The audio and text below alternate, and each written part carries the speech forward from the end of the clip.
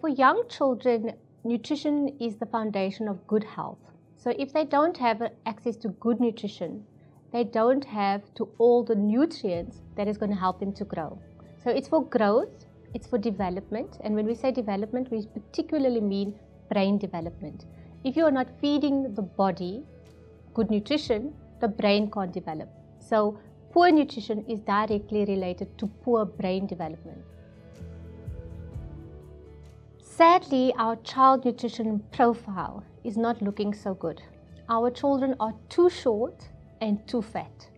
And if we look at the numbers, for every 100 children, about 27 are too short. And we know that the too short is a result of poor nutrition intake over a long period of time. So when we measure our children at the clinic again between the ages of 1 and 3 years old, they are too short. And they are too short because they are not getting enough high quality nutrients to grow.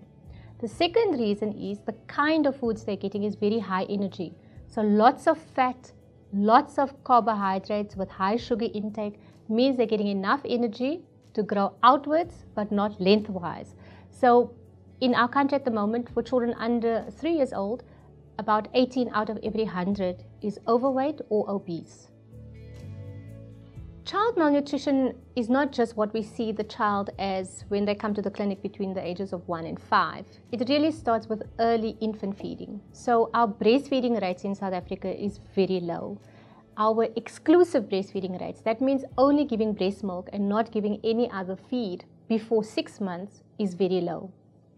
So for children who are feeding early, not getting enough breast milk, parents are then substituting the breast milk with other foods. Early feeding with pap, early feeding with cereals, early feeding with processed foods, and this means that our children are not getting a high quality diet. The other reason also for low quality is because parents can't afford a high quality diet. So they make that up with lots of carbohydrates, starchy foods like we know, pap, bread, rice, very low intake of fruits and vegetables, and very low intake of high quality meat products. In our country, children are eating a lot of processed meats. You would have seen with the listeriosis outbreak how much processed meats children actually eat on a daily basis.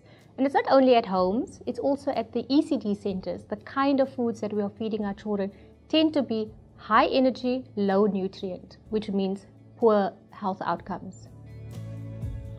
I think it's very important that parents are aware what is a good diet. So access to good information, whether that's through parenting clubs, many of the companies have little baby or toddler clubs and you can get good information from them. So understanding firstly what you need, and then secondly for parents to plan their children's meals. I think often as parents, I'm a parent myself, we don't always plan the meals ahead of time. So we are caught off guard and then quickly we go and we buy something from outside. And eating outside of the home, we know, is a high food processed product, which means high fat, not good quality food. So I think parents should also try to limit the number of times their children eat outside of the home. And in the home, we should spend more time trying to have cooked meals, good intake of fruits and vegetables.